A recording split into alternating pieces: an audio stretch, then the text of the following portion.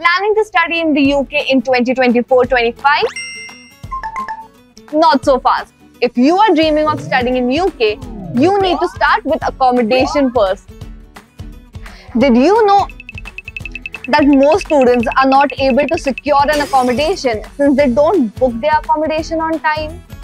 You need to book your accommodation right at the start of the year. That's January to March. That's when the best student accommodations are at your fingertips.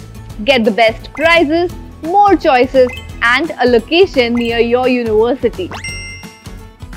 Well, you will save a significant amount by reserving your student accommodation well in advance with Amber. We are talking approximately 3,500 to 5,000 pounds on accommodation and travel costs.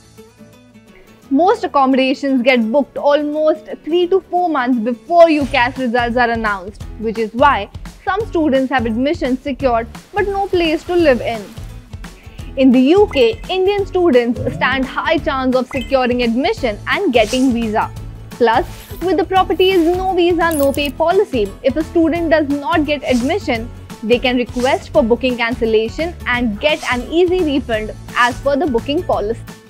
Make sure to book an accommodation well in advance to get the best of your uni adventure.